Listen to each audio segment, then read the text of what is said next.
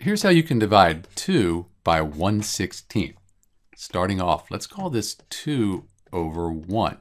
It's still 2 because we're just dividing by 1, but now this is a fraction. That's going to make it easier. Next, instead of division, let's multiply by the reciprocal of 1/16. So we move the numerator to the bottom, denominator to the top. That's going to give us the reciprocal for the fraction here. So we have 16 over 1.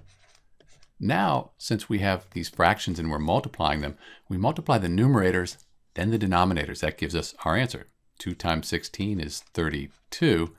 1 times 1 is 1. And 32 divided by 1 is just 32. So in answer to our question, 2 divided by 16, that's 32.